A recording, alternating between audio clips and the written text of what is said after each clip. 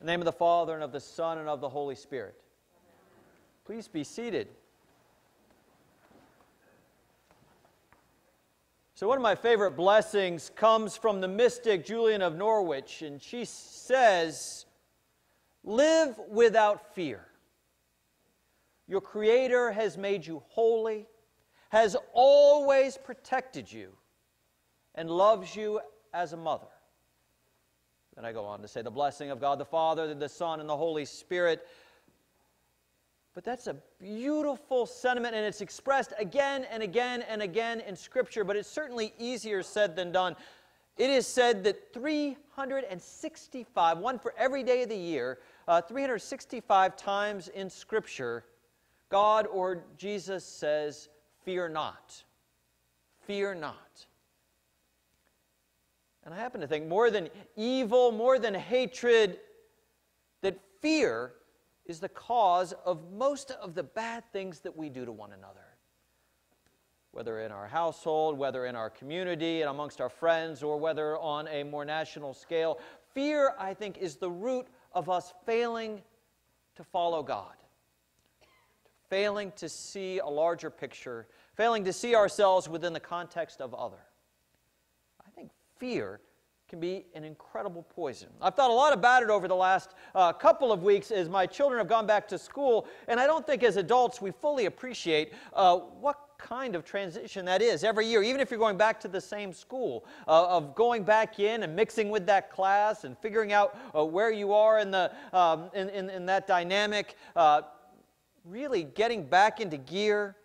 And this year, as one headed to middle school, I started to think about what that transition into middle school was like, and I realized it was probably one of the more difficult moments in my life. And my parents gave me the wonderful opportunity to have a first day of middle school twice as we moved in between my 7th and 8th grade year. And I remember that I would have done anything to be cool.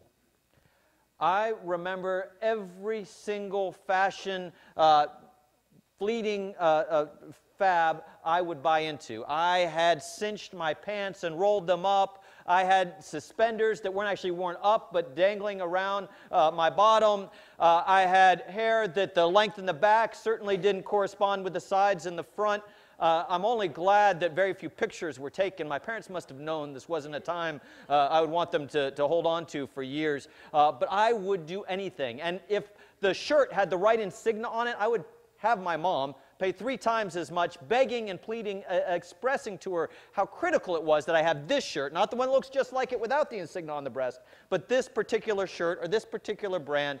And I was absolutely convinced that my value as a human being was based on how other people saw me, based on these rather superficial attempts to fit in.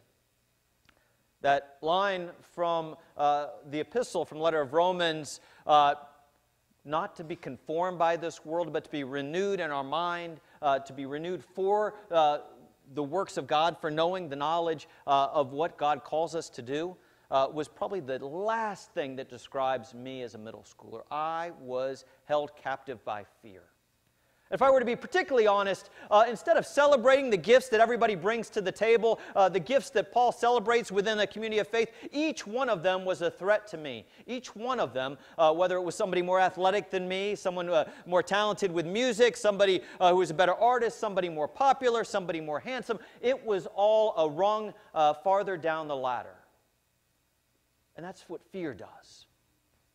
When you look at that first lesson, and if you remember as a child, the first time you ever read that story, Moses and the bulrushes, do you remember opening up the children's book and remembering the story? I only thought of the Pharaoh as a bad guy. Like he was just your stock bad guy. Moses and his family were the good guys.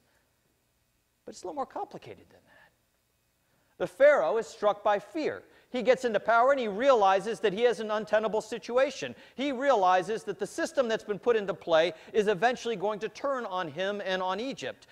They've had a lot of people doing their work, getting stronger, multiplying. Well, they've become soft and accustomed to other people carrying the load. And he realizes as they continue to grow in number, as they continue to grow in strength, that this is not going to sustain itself. And so out of desperation, out of fear, instead of realizing the gifts that they have as a whole, instead of coming up with a solution that points towards the kingdom of God or God's will and God's purposes, he responds out of fear and says, we need to start killing.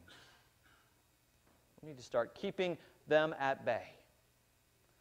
Or else they threaten all the things that we hold, our security, our power, our place, and they respond out of fear. When they do so, they start killing innocent babies. And I love how the midwives, they come in and they actually use the Pharaoh's fear against them. They're tasked with going and killing the firstborn boys in each family, and they refuse to do so because their fear is not in what the world can do to them. Their fear is their loyalty to God. And they come in and they almost poke fun at the Pharaoh, and the Pharaoh says, well, why aren't you doing your job? And she says, well, they're just so good at it. They're so strong, and they're so much not like the Egyptian women that they just have the babies in the field, and then they're working that day. We can't keep up with them. And the Pharaoh, it only sort of ignites his fear even more. But when we respond out of fear, we do devastating things. When we respond out of hope, which is one of the things that the church has the opportunity to do, not only to have the conversation, not only to call out injustice, but in our own lives and in our corporate lives, we can be people who carry hope, who offer possibility, who say the story isn't finished being told. If we stopped last week's story 2 weeks ago when Joseph was in the well and his brothers were deciding whether to kill him or to sell him into slavery, we wouldn't have gotten the whole picture of a God who reconciles, a God who pulls together, a God who never lets the story end when we think the story is over, a God who binds up what has been broken down. And if we look at this story, the story with Moses in the bulrushes, we forget that the story ends with Moses triumphantly leading his people out of slavery. And I think that's part of the reason why in today's gospel we have Jesus who's testing his disciples. They've fed thousands of people. They've done miracles, and he's taking stock of where they are. He wants to provide a sense of context for his followers, the ones closest to him. And he says, who do they say that I am? And they say, all the great prophets, and some say this and some say that. And then Jesus turns to him and says, well, who do you say that I am? And Peter enthusiastically raises his hand and he says, you're the Messiah, the Son of the living God. You're God incarnate. And he says, yes. But he says, don't tell anybody. And people have always wondered, why, if God has come to reveal himself in Jesus Christ, why at this moment does he say, don't tell anybody? And I believe firmly it's because the story is just a snippet at that point in time. If all came to believe in that moment that he was the Messiah, their expectations would have been dramatically different. Their expectations already were that the cross would not have been a triumphant end, but it would have been a defeat. That only with the lens of all of it, looking back, do we understand that the cross is a moment of triumph, that the empty tomb is the fulfillment of all that had been promised all the way through. And that both of those things can't be seen without understanding the love that is revealed in Jesus, in the teaching and the revelation of God in Jesus, that we need all of it together in order for us to be able to really see beyond the moment. Just like the moments we find ourselves in. When we put on blinders and we see just that little snippet of it, we don't see the whole story being told, being unfolded. And Jesus knew that. Jesus said, don't tell anybody until the end, until the whole thing makes sense. And you realize that everything that I've done, everything that I've shown you has been part of that promise, part of that gift that allows you to live without fear, to know that you were made holy. You were made so worthwhile that I came in human form to show you how holy you are, that I've always protected you. Even on the other side of the grave, even past death. And that I've always loved you like a mother loves a child, loved you even enough to give my life over on the cross. All of that all of a sudden makes sense in the whole corpus of the story. And when we stop in a moment, we miss it. But what we can do as a church is to realize there is a much larger story rolling out. We can carry that hope, that promise that our current moment is fleeting, that we can live without fear. So I invite you to really chew on those words of Julian of Norwich. Live without fear. Your Creator has made you holy, has always protected you, and loves you as a mother.